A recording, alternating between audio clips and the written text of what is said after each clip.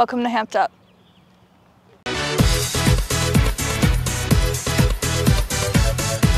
Over the past few weeks, Northampton High School teams have been working hard to prepare for their first games of the season.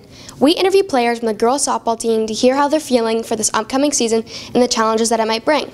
My hope is that we continue giving the sport our all, even when we know the team is like a hard team to play or to like go up against. I feel like we should still go into that game knowing that we have something to offer, and going in confident but not cocky is really important.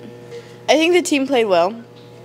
I think we really we gave it our all, and I think that's what really matters, because if you don't give your all into your sport, you're not going to get very far. So I think we laid it all out on the field, and I think our win goes to show what we're capable of. I mean, the losses last season were tough. I mean, we didn't win. That was rough.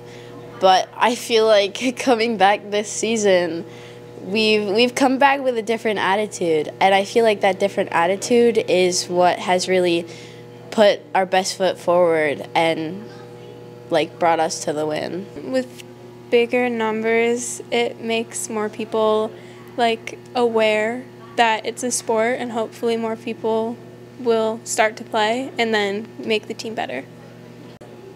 I think that there's a motivation inside, like within the team, because we lost so much last season that we kind of feel like we have to focus on winning.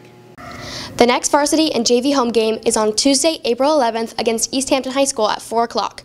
Good luck and see you next week.